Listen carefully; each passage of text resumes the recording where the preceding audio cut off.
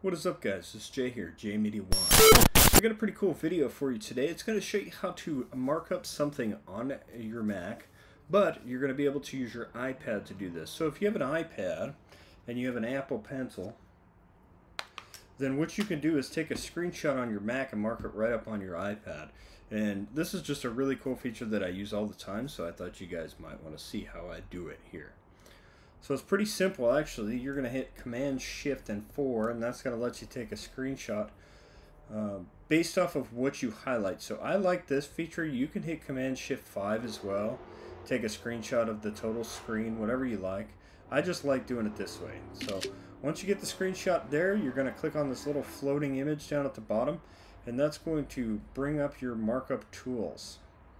Okay, and within your markup tools, you're going to have this right here where it says disconnect. So you might have it where it looks like a pencil and it says annotate on an iOS device.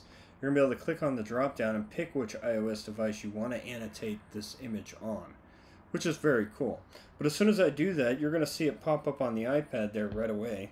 And when I start doing my annotation, so if I circle this pulmonary artery, it's going to immediately pop up on the Mac. It's very fast, so if I do it here, it's almost instantly popping up right there with very low latency. And this is not connected. This is, as you can see, there's no cord connected to the Mac. If you connect a cord to it, it might be even faster. I don't really do it that way. And you can do all kinds of cool things. So say this is a particularly important thing, put a little asterisk there. You can change it to the highlighter if you want to highlight a word. You can add text to this. You can add text right here if you like. And then you can write something inside of there. Whatever works for you. I find this great for sketching out ideas if you have to do anything with a diagram such as this that's particularly important.